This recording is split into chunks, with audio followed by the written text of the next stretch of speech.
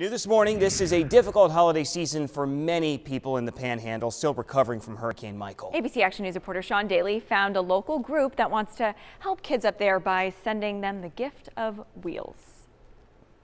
For the past few years, Pat Simmons has fixed up donated bikes and given them to kids in need right here in Tampa Bay. Then he heard about someone just like him doing the same thing in the Panhandle, a guy named Salvage Santa. He lost his house and his workshop to Hurricane Michael. We're getting bikes together this year to go up and try to just alleviate some of that and help them up there. Simmons, the founder of nonprofit Bikes for Christ, will still help families here in Tampa Bay this holiday, but he's also asking for new and used bikes to send up north to help Salvage Santa. Because these kids up there, everybody up there has gone through so much, and we want to be able to bring them the best bikes that we can bring them. In Dover, Sean Daly, ABC Action News.